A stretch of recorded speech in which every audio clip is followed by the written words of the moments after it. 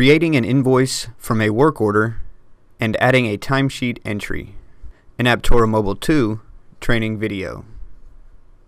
The purpose of this training video is to provide Aptora Mobile 2 users with a navigational workflow procedure to perform the task of creating an invoice from a work order and adding a timesheet entry. Like many other features and functions found within the Aptora Mobile 2 website, creating an invoice from a work order and adding a timesheet entry can be performed from different areas and forms within the website. This training video will cover the most common method of performing this function in the Aptora Mobile 2 website. Upon completion of this training video, users should have a good working knowledge of how to perform this function using the Aptora Mobile 2 website. This training video is broken down into 4 segments: navigation to and editing of the work order, adding a timesheet entry, creating the invoice, and practical application scenario. Navigation to and editing of the work order. To begin, log in to the Aptora Mobile 2 website as the administrator user and proceed to the dashboard menu. From the dashboard, select the My Work Orders Data View option. Note that if the logged in user has no work orders assigned to them, there will not be any work orders to display from this option. This will always be the case for the administrator user, as work orders cannot be assigned to the administrator user.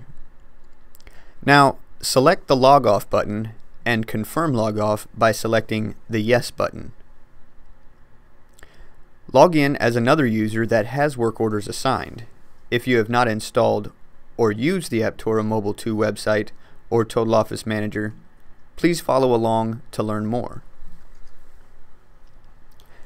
If the logged in user has work orders assigned to them, a number indicating how many work orders assigned will be displayed at the far right of this data view option. After selecting the My Work Orders data view, the user is directed to the work orders list. Note that this list is automatically filtered to display results for work orders relative to the logged in user that are scheduled and have not been completed or canceled and do not exceed the current day's date. Users may use the search filter to return a more specific list of results if the work order cannot be found in the list that is initially displayed. There is also a page selector found at the bottom of the list that can be used to sort results by page. Simply click a page number or select the arrow, left or right, buttons to browse pages forward or backward. Once the work order to be invoiced has been located in the list, select the work order to open the work order for further viewing and editing. When the work order form opens, users may select the Edit button if information on the work order needs to be updated or edited. Select an action icon to process any action that can be performed using an action icon, or select the Contact Log data view displayed at the bottom of the form page to add or edit contact log entries and manage notifications. Because it is considered a common practice for a work order to be completed and a timesheet entry added upon completion of a work order, in this training video we will walk through this process in order to provide a more clear understanding of how workflow is processed regarding this function. First, select the Edit button from the top right corner of the form page to begin editing the work order. Next, select the Status field button to drop down a list of statuses to select from and choose the option Completed. After making the status change, select the Directions and Notes data view option to expand the data view and enter in some generic notes. Once the directions and notes have been added, select the General Data View option to expand the data view and add or edit any additional information into the fields provided. Upon completion of the data entry to the work order, select the Save button to save the information and lock the form from current editing. After selecting the Save button, select the Items Data View option to expand the data view, and then select the Add Items button to proceed to the item search page. Enter in item search criteria into the search field provided, then select the Go or Enter button on your device or keyboard to return a list of item results. Choose the items to add to the work order by selecting the radio dial button adjacent to each item to be added, and then select the Add button to add the items to the work order and be returned to the work order form. Adding a timesheet entry. At this point, the user is ready to either create an invoice for the work order or add a timesheet entry. Users may do this in any order. In this training video, we will begin by adding the timesheet entry first. From the work order form, select the Add Timesheet Entry action icon. The user will then be directed to the timesheet form in Aptora Mobile 2 and will notice the form is open for editing. Make the appropriate timesheet entry selections in the fields provided on the form, and then click the Save button to save the timesheet entry data and be returned to the work order form. Creating the invoice. After the user has made their timesheet entry and saved the timesheet, the user is returned to the work order form. At this point, the user is ready to create the invoice. Select the Add Invoice action icon. A message prompt will display confirming the user would like to create an invoice for the current work order and whether or not the work order items should be included on the invoice. Make the appropriate selection regarding the items and then select the Submit button to proceed to the invoice form, or select the Cancel button to be returned to the work order form. At this point, the user has created the invoice and has the ability to perform a variety of different actions from the invoice form, given that the user has the appropriate security permissions to do so.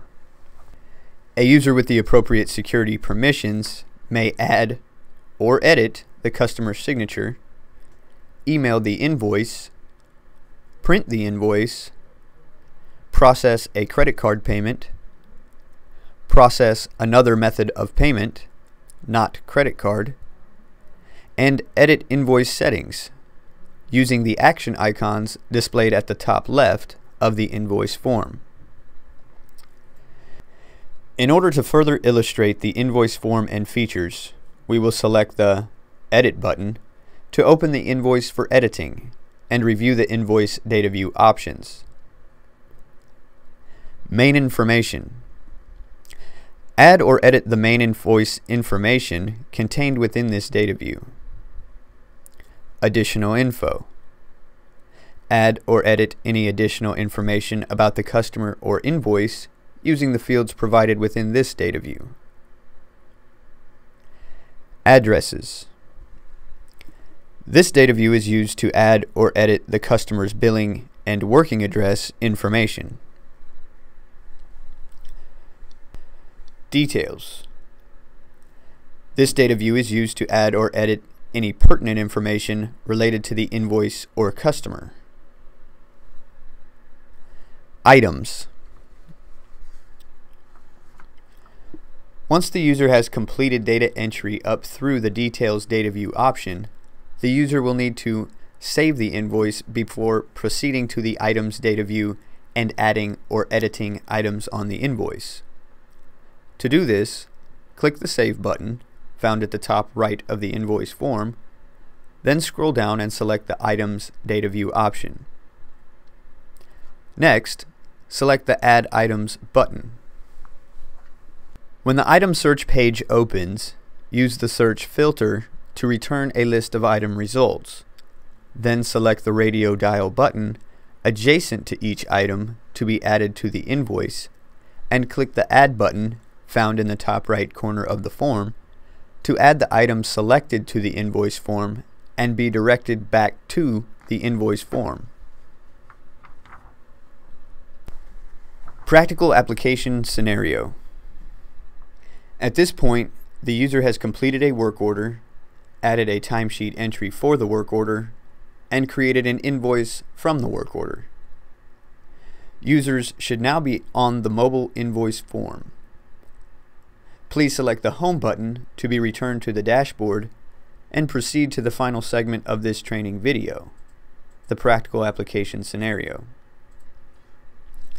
Scenario: complete a work order, add a timesheet entry, create an invoice from the work order, adding 2 items to the invoice, and email the invoice to a recipient.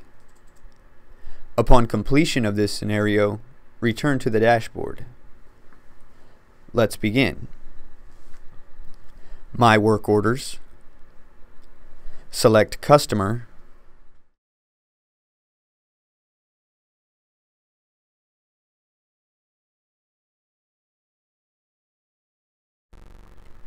Edit and complete the work order.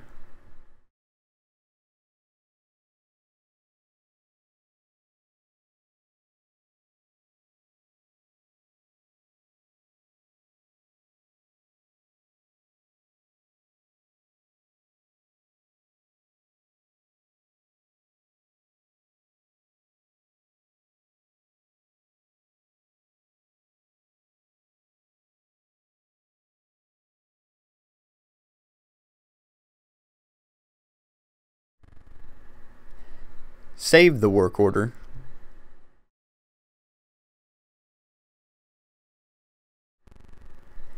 Add timesheet entry.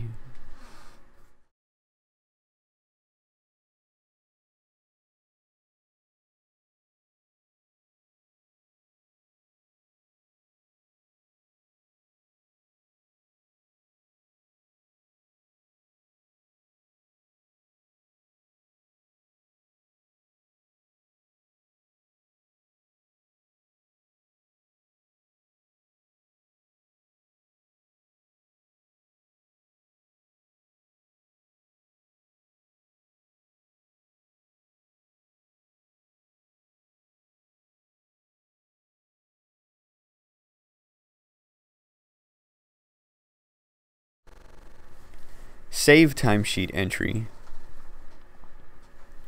Create the invoice.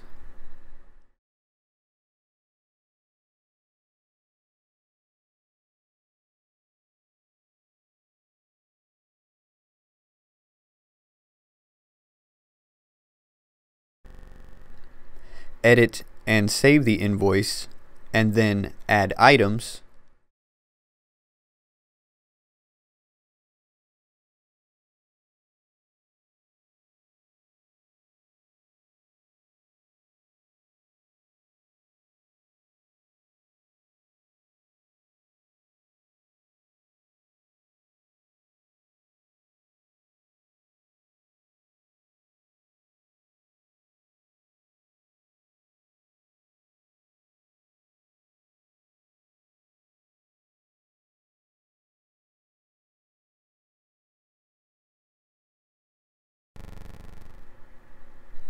Email the invoice.